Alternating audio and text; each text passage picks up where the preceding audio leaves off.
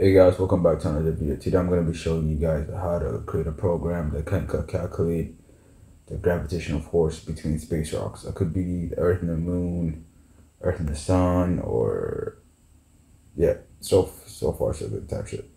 So to do that, we gotta have the masses of both the planets multiplied together. So mass 1 and mass 2. And then the distances, we're gonna have to find the square root of the distances, okay?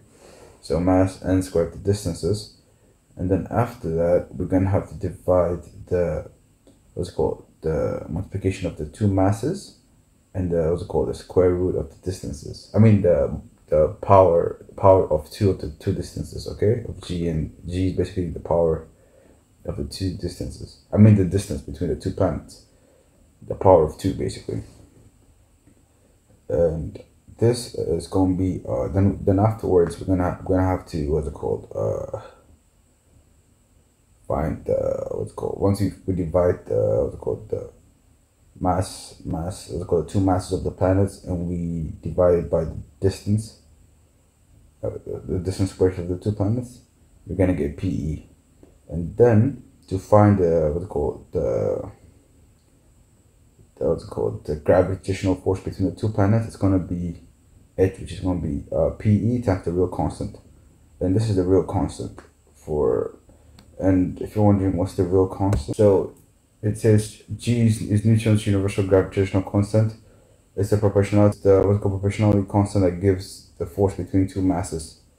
So it's a way of finding proportion between masses. So like proportion is basically like we're trying to find what the mass is like in proportion to what, basically. From you, so we can say that like the shoe is heavy, but in relation to what is the shoe heavy, type shit. So yeah, so the real constant is 6.64. So it's gonna be like it's a decimal number, I guess. It's a decimal number. So I'm just gonna write it like this because it's better for the computer to understand this, because it's faster and it's more efficient. But yeah, so I'm just gonna run the program for you guys. We're using weight in kilograms, and distance in meters, okay? And yeah, and force we're using Newton, okay? So yeah, let me just have the calculator also open up here so we can also check our answer at the same time. I'm gonna say 100.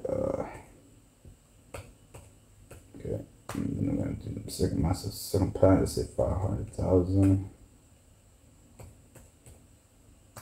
The distance between them is, so yeah, there we go, 3.37, which is 3.37 newtons.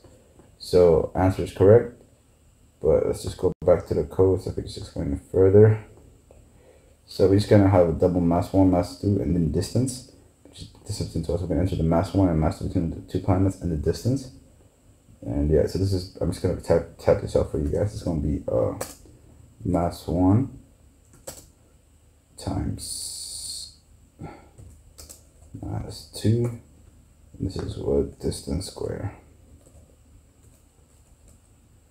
Okay, and this is mass 1 mass 2 multiplied, okay, over distance squared.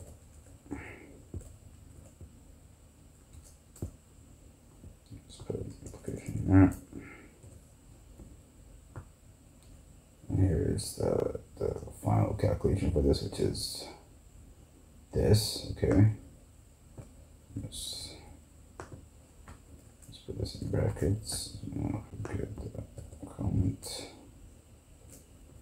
and the real constant, which is this, okay. And yeah, so that's the thought process to the function. This could be an nth function. If this is an nth function, instead of doing this, we're just gonna instead of writing this line which says see our gravitational, we're just gonna return H, like that. Let me just fix the spelling of return.